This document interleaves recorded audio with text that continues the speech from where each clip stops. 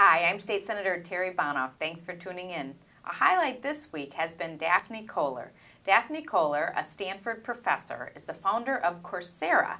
Coursera puts on MOOCs. MOOCs are massive, open, online courses where more than 2 million people are taking advantage of this worldwide. Many countries, people are participating in this.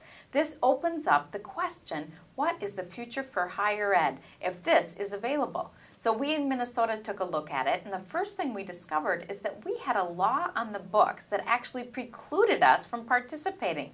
So Jeremy Miller, Senator from Winona, offered a law to remove that prohibition.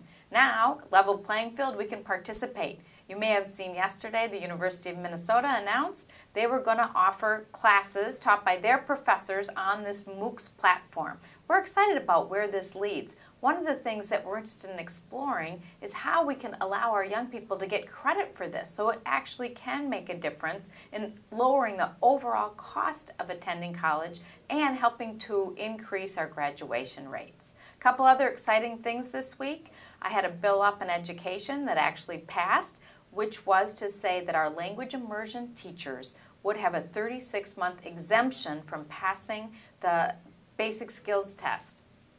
This is a situation whereby we recruit teachers from other countries to come and speak and teach in their own language. And then we put a barrier last year in front of them that says, yet they have to pass a very rigorous test in English in order to be doing this. That doesn't make common sense. So last year we had a 1-year exception. This year I offered a bill that said they would have an additional 36 months to work this out.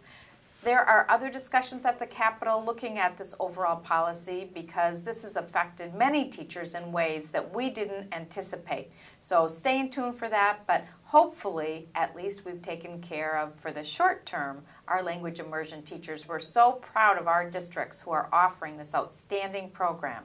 Lastly, just wanted to again address the Hollydale issue.